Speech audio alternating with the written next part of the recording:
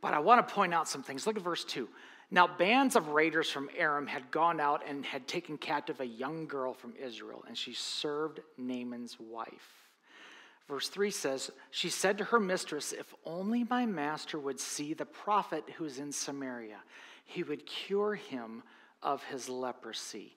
Then we jump down to verse 13.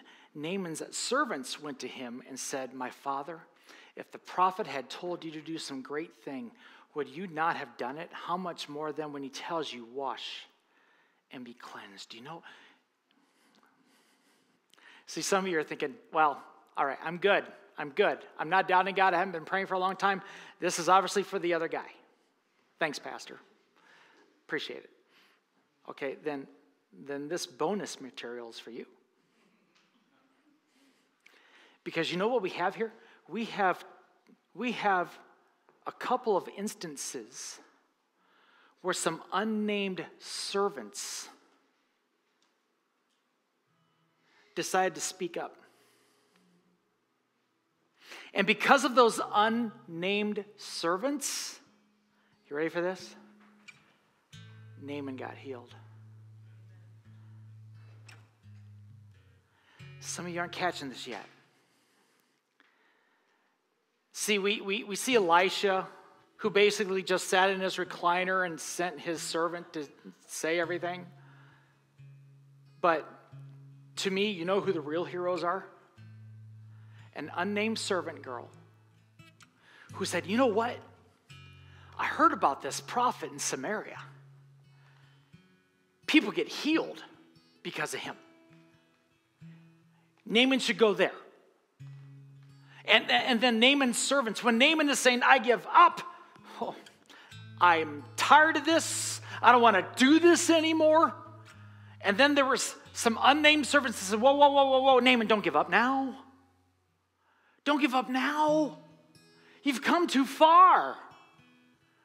Get in the water. Don't stop. Are there some unnamed servants in this room who know somebody who's ready to give up? And you're the one, hear me, you're the one that could go to them and say, don't give up. Come on. Hey, I'll lead you to the water. Don't stop praying. Don't give up on God. Don't separate yourself from people who love you. Don't do that. And you don't need the credit. That's why I'm glad that they're not even named here in this story. Because it wasn't about them. And it's not about you. And it's not about me. But if we see somebody who's hurting around us, maybe in this church, maybe somebody in our circle of friends, students, maybe somebody on the campus, you see somebody who's just ready to give up. Could you be that nameless servant that can go to them and say, hey, come on, don't give up. I'm here for you.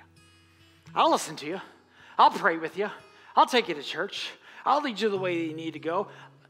You might be ready to give up, but I'm not going to give up on you. I'm praying for you. And you might even say you hate me, but I'm still going to love you, and that's going to drive you nuts. And if you think I'm joking, we need some servants that maybe you're not going through what Naaman went through. Maybe you're not going through the grief that Naaman was going through, but maybe you have before. Maybe you've seen God do some things in the past, or maybe you just care so much about that person, you'll just say, hey, don't give up. I am there with you. Who is that person that you can reach out to this week who's on the verge of giving up? And you could be the one that could lead them to the water. Naaman, don't give up. Servants of God, don't be afraid to speak up. Naaman, maybe you need to go down a seventh time. Maybe you're a little frustrated. Maybe you're angry.